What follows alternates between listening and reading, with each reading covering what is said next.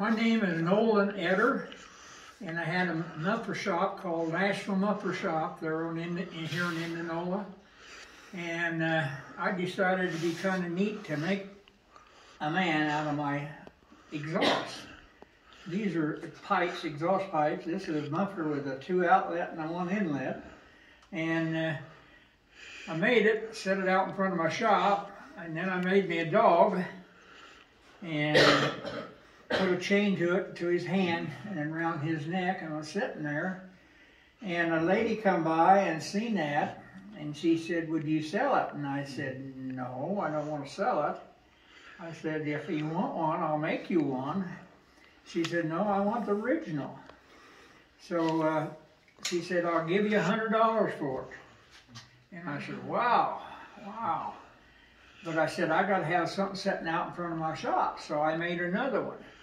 And she said, "I'll paint it for you if you'll sell this to me for $100. And I said, "Well, okay." She said, "I want the original." I said, "No, I'm making that." She said, "No, I don't want to." She said, "I'll paint it."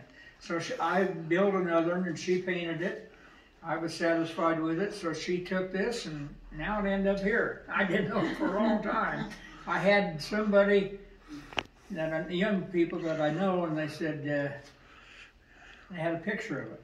And I said, she said, they said, "Did you make this?" And I said, "Yeah, I made that." "Well, it's down in the museum." And I said, "It can't be." And they were telling me about and showed me pictures of it. So I said, "I gotta go see that. That's my original man I made." Even put his glasses on him. Poor old man. He's been around the circle for a while. So this is what happened to him. He's down here. That's good. He needs a little painting up. Painted. My brother-in-law painted him. He could spray paint. I didn't have a spray gun or anything. He sprayed it. So this has been sprayed on by my brother-in-law, and hand painted that. And I built that little Dachshund dog. She took it to, they were having a museum deal in where she worked at, EMC Insurance. And she took that dog up there, and she won 2 different deals. What was it? She won best. I won the first place. First prize was I got a plaque and a blue ribbon for it. His name's Barky. I was going to ask you what happened to the dog. I know. I still got him. He's sitting on our front porch. He's getting all. Put a note on him that he wants his master back when we're gone.